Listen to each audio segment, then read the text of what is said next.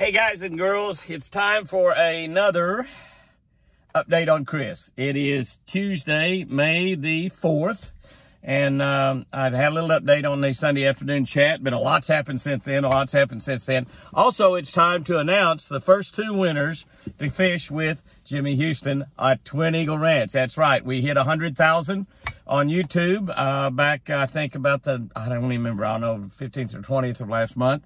And it's at 104,000 now. And so we have drawn out a winner from Facebook, and we've drawn out a winner from YouTube. I'm going to announce those winners at the end of this little update on Chris. I don't have a whole lot to update because it's only been really, we've had Sunday, Monday, and Tuesday. Yeah, we've had Sunday, Monday, and Tuesday. I did that update from the ranch, and so I wasn't up here Sunday. And there a lot happened Sunday to the benefit, even though they didn't do any rehab Sunday. We are at Hillcrest in Tulsa, and that's where she's doing her rehab. One of the big deals is they have a goal for a release date of, get this, May 21. May 21. That's 2 weeks from this coming Friday, and this is Tuesday. That's 2 weeks from this coming Friday. They think that's their goal for her to be able to leave this facility. Now, she's not going to be completely well without any shadow of a doubt. She's going to have a lot of rehab to do, but it will be outpatient rehab, probably 3 times a week. Maybe done back here in Tulsa, maybe done in Muskogee, maybe done, somewhere else. We're not really sure. But anyway, that's a great deal when you think about that. She has been yesterday in the hospital 4 weeks. So if we're looking at another 2 weeks, that's 6 weeks. Counting the rest of this week, it's actually 7 weeks, and which will be pretty good from having a massive stroke that came that close to killing her. To getting out of the hospital in 7 weeks. So God has been smiling on Chris. God's been holding Chris with his big arms, and he has been listening to thousands and thousands and thousands of prayers. And let me tell you, it's the prayers that caused Almighty God. I don't know that they caused him, but they nudged Almighty God into thinking, I need to heal this girl. I need to heal this girl. And God is healing Chris. And I just want to give you a little update on what's going on, because I'm telling you, in talking to the people working in rehab, and there's quite a few different ones: speech therapists, physical therapists, nurses, RNs, licensed practical nurses, doctors. It's amazing here at this rehab center, this Kaiser Rehab Center. It's at Hillcrest. It's just amazing how they try to take care of people, and what a great job they do. They still serve hospital food though, because they've been feeding me up here 3 times a day. And I've been spending nights up here with Chris. I know I look kind of ragged. I got the same shirt on I've had on for a couple of days, but anyway. I haven't shaved, and I'm looking kind of ragged, and I know my hair looks bad because my hair stylist had a stroke, and she hasn't cut my hair she hasn't cut my hair in over 4 weeks, that's for sure.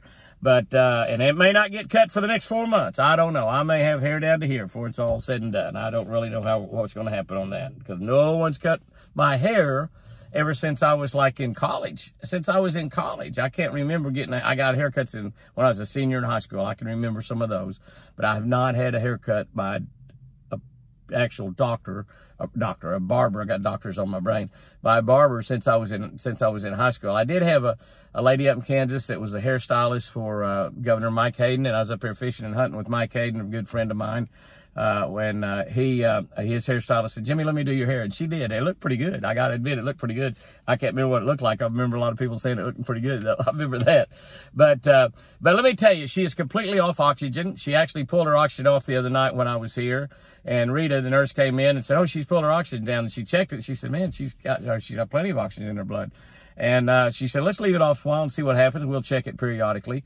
And they've never put it back on since, and now it's completely removed. They don't even have oxygen anywhere around. Her trach has been removed, so she doesn't have that in there anymore. So she's just complete, and it's just about healed over. It's healed great. And one of the guys said, usually it takes a week to heal that, and it's healed already, and it's only been out a couple of days. She is eating, and she's eating pretty well. And she gets choked a little bit, but not always, and she's eating pretty well. And she's now taking all 3 meals a day on a tray, either in the speech therapy area where she does it in there some for breakfast, or in the dining room with the other patients. And she has to eat 50% of her food or more, or they feed her through the feeding tube. That is still in. And once that she starts eating 50% of her food or more every meal, they'll actually take that out. So that'll go out. There will be no more tube feeding. So that's some of the things that she's gained already. She can tell time. You can look up at any clock on the wall and say, Chris, what time is it? And she'll say, now she did look at one and she said 2:10 or no, 4:10 maybe. No, 2:10. And I said, no, 2:20. She said 2:20. And I said, no, baby, it's 2:10. And because it was on the 2. But I think she might have said that because I told her about a ball game that started at 2:20, and she might have had that in her mind. A lot of times if she's doing things like counting to 10, 1, 2, 3, 4, 5, 6, 7, 8, 9, 10, and she does it pretty fast now. When we started, she couldn't do that at all. She'd get maybe to 5, and that's it. And then say, okay, what are the months of the week? And she'll say Monday, Tuesday, Wednesday, Thursday, Friday, and maybe get Saturday and Sunday in. What about the months of the year? January, February, March, April, May, June, 8, 9, 10, 11, 12. So sometimes that sticks in her mind what she just said.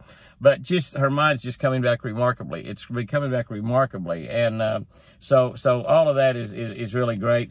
We think she can read some. Well, I know she can read some because they got some picture things for identify and read a word like owl or rabbit or stick or snake or whatever, and then point it out on the page. So she can read. She doesn't read totally, but she can read.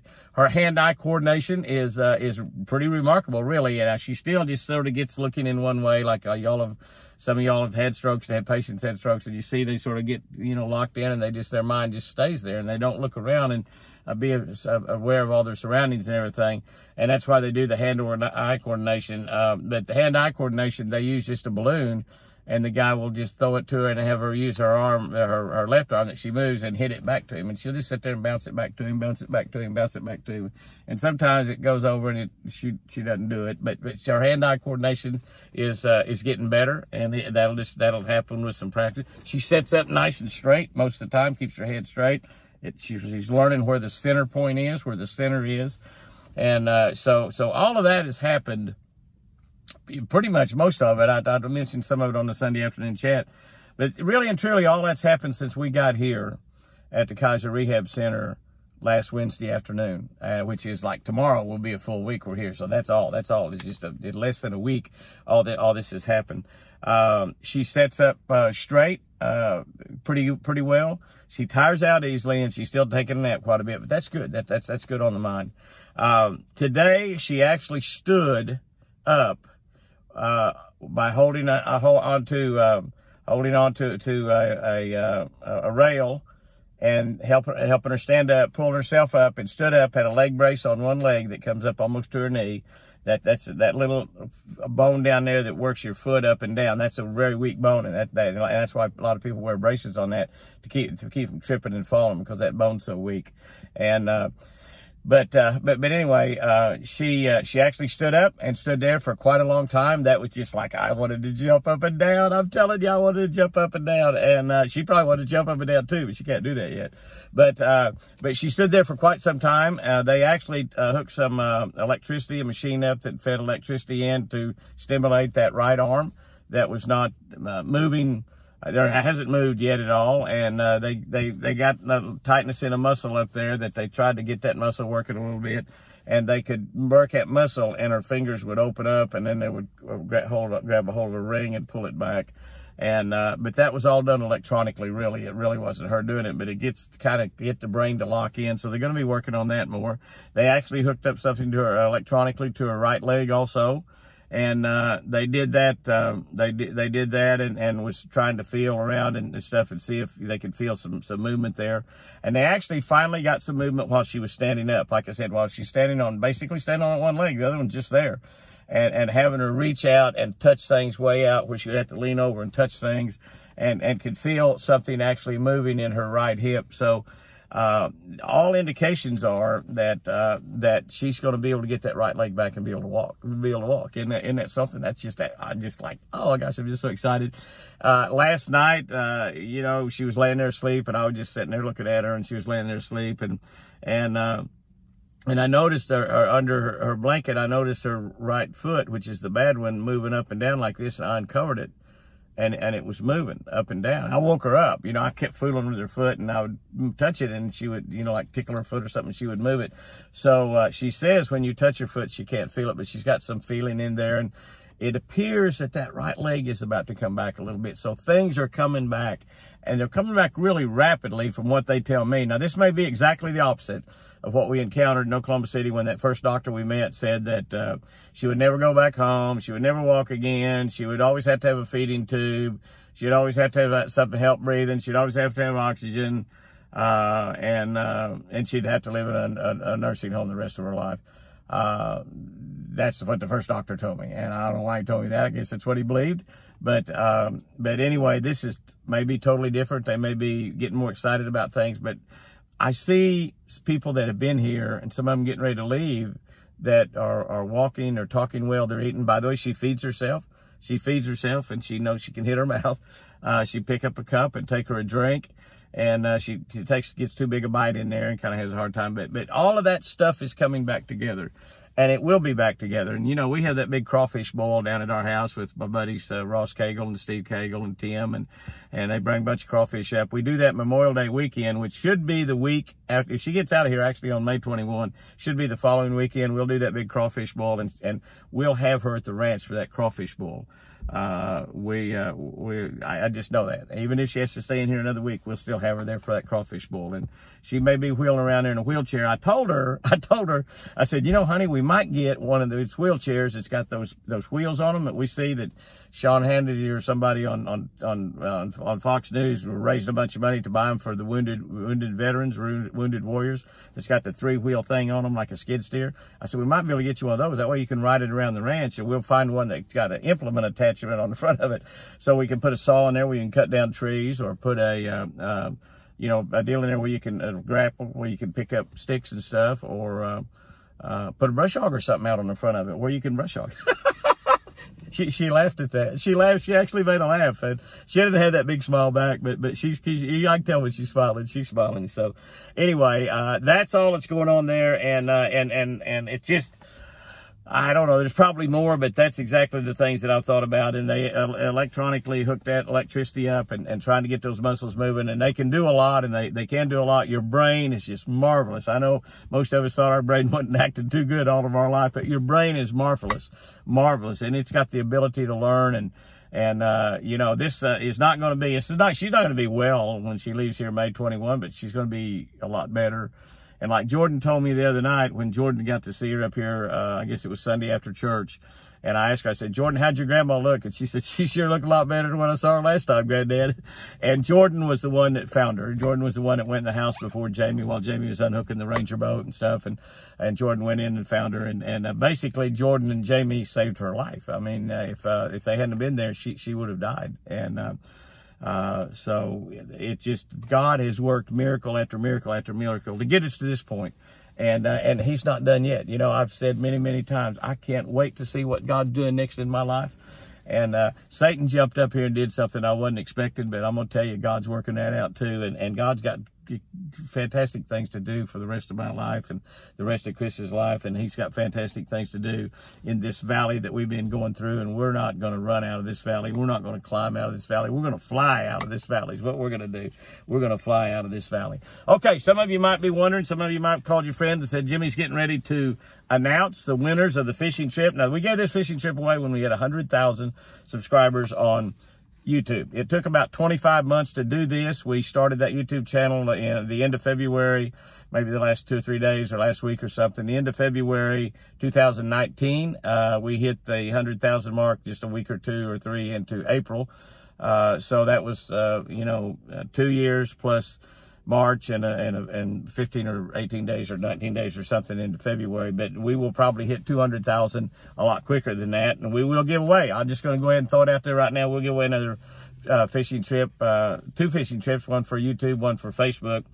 And I'll tell you what we might do too. I might just throw another deal in here. When we hit 1 million friends on Facebook, we might give away a trip there too. We just might do that. We got right at 600,000 now. We're about to hit 600,000. So it might take a while on that, but, I don't hold me to that one. Don't hold my feet to the fire now. And it might take a long time to get there. I don't know. So we won't worry about that. But when we hit 200,000, We hit 200,000 on YouTube. Going to give another fishing trip away to our ranch, Twin Eagle Ranch. I own that. I have a partner in that ranch, my great friend Steve Wells, and a great person, great family man, great family. And Steve and Becky Wells, we'll give away another fishing trip with me.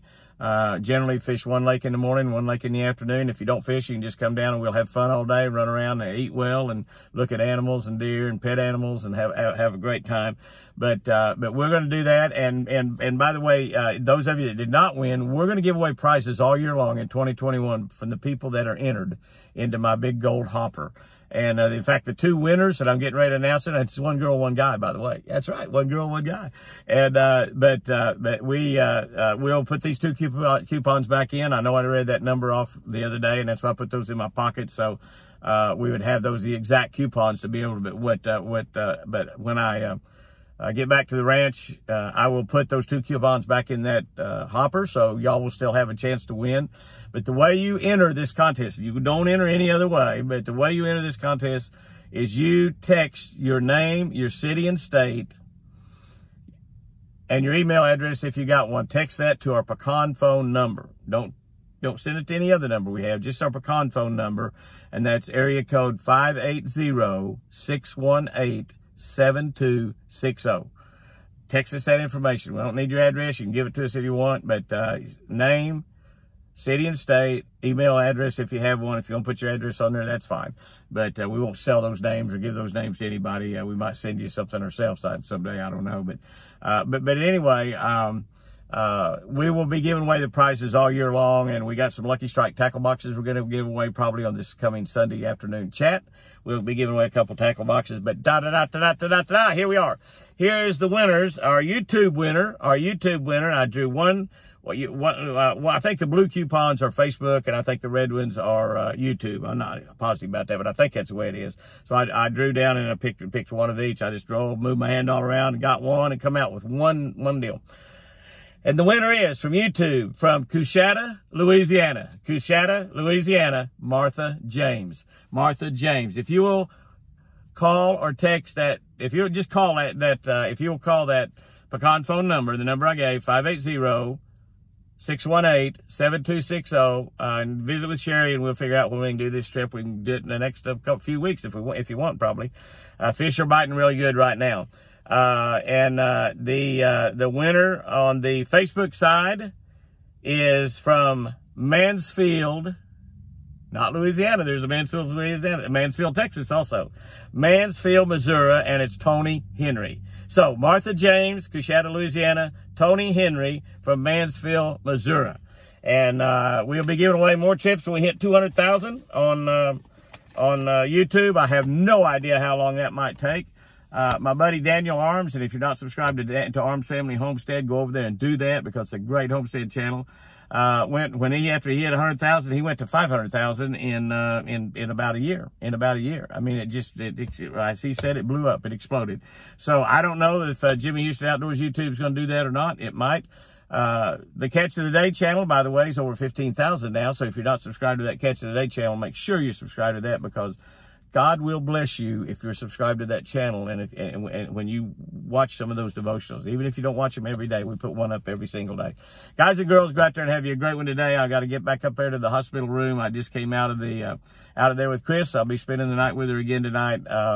I just want to come out here and give you a little update and tell you who won those fishing trips. And Martha and Tony, if y'all don't fish, and you can bring a friend with you. You can bring your wife or husband or boyfriend or girlfriend. I hope you don't have both, but or a child, a kid, whomever you want, your fishing buddy. It doesn't matter. And if you don't fish, you still come down and hang out around the ranch all day, and we will have fun and have some sandwiches. And depending on when you come, I don't know if Chris will be there or not, but it won't make any difference. We'll have a lot of fun. But if you wait a month or two before you can get away and come down there, it's a good possibility that Chris will come. It gets hot in the summertime. Fall fishing's good. Fishing's good right now. Guys and girls, go out there and have you a great one today.